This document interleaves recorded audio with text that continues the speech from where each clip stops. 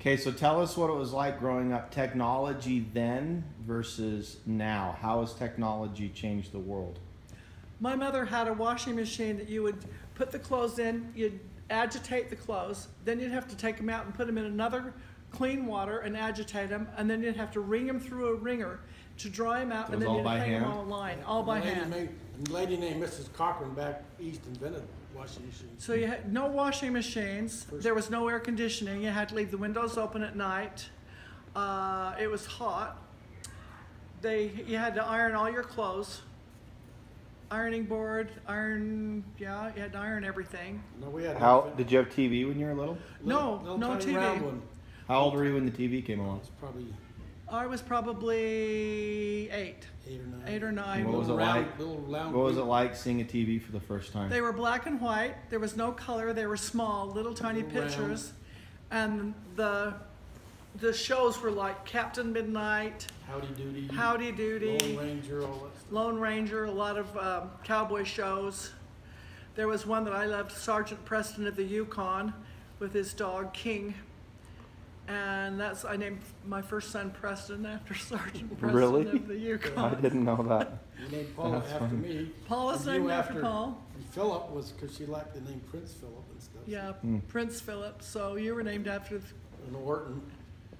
Then what about you had to change your birth certificate. Telephones. Oh, the telephones, you had 3 or 4 people on your line. It was called a party line. And so you'd lift up the phone, and if another party was on the line, you'd have to hang up until they got off, or you could listen to their conversation and get all the gossip of the neighborhood, which was a boatload of fun. And you didn't have area codes. And pretty soon you'd just get a 2-party line. So there was just 2 parties on the line. And then if you paid for a private line, you had to pay a lot more money. No cell phones. When color TV came out, it was amazing. You had to go, you didn't have movies, you could watch movies on TV or in your house. No DVDs, none of that. You'd have to go down to the theater and pay 25 cents to go to the movie. And then you could buy, for 5 cents or 10 cents, you could buy a sugar daddy that would last the whole movie. And then we would go over to ZCMI and we would buy Mother Goose for dinner, which was mashed potato, gravy, and a roll and a drink for 25 cents. And we had to ride the bus everywhere.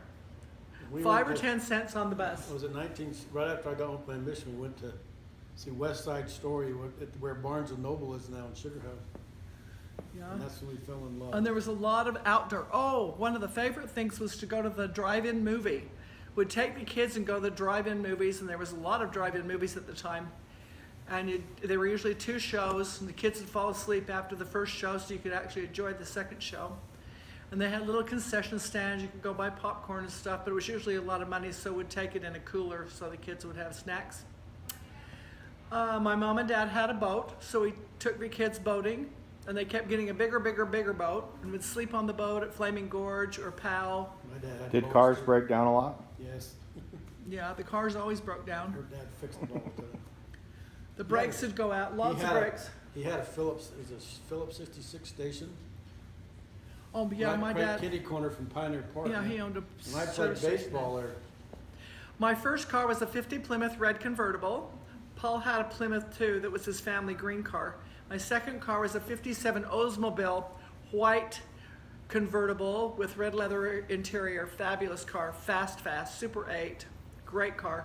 Then I bought my Mustang, brand new, 1966 Mustang, right off the lot. And Petty Ford, where Walgreens is now. I was so excited. I sat in the car while they were getting it ready to, priming it up for like a drive out of the car dealership. We had a cute dog named Binky that was, his mother was a pug, his dad was a husky. He was a beautiful dog.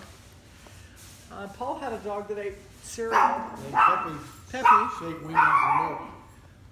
Then we had Ouija. She was a poodle. The kids loved Ouija. Marie gave us to it, Marie Wallace. Yeah. And then we had a cat that we got from the farm. Grandpa Vern insisted we take one of his little white cats, Casper, home from the farm. Kids loved Casper. Then when Ouija died, Casper died, we got Chew Bear for the kids. Chewy. What was his whole name? I can't remember. Chewy Cato Beaumarchais Cochrane. He was a good dog. We finally had to put him down at like 15. Phil and Heather.